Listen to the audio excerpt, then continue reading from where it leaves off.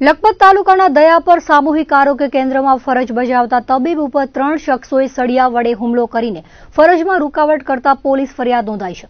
પ્રાપ્ત વિગતો મુજબ રમજાન ઓસમાણ સ્લોદરાએ દયાપર પોલીસ મથકે ફરિયાદ નોંધાવી હતી।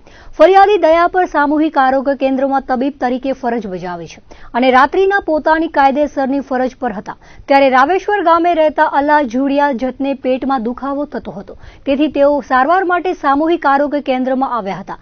તબીબ દ્વારા તેમને પ્રાથમિક સારવાર આપીને ભુજ રિફર થવાનું જણાવતા અલ્લા જુડિયા તથા તેની સાથે આવેલા ઈશાક રજાકે 108 એમ્બ્યુલન્સ કરી આપવાનું જણાવ્યું હતું। ત્યારે તબીબે આરોપીઓને 108 એમ્બ્યુલન્સ કરી આપવાની જવાબદારી તેમની નથી, જો 108 એમ્બ્યુલન્સ કરવી હોય તો આપ જાતે જ કરી લો તેવું જણાવતા ઉશ્કેરાઈ ગયેલા આરોપીઓએ તબીબને ઘાડો આપીને મારામારી કરી હતી।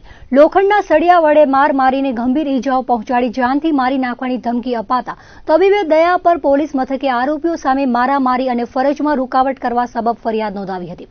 ફરિયાદને પગલે એએસઆઈ મુકેશભાઈ ડાંગીએ તપાસ હાથ ધરીને આરોપીઓને સકંજામાં લઈ સલાખો પાછળ ધકેલી દીધા હતા।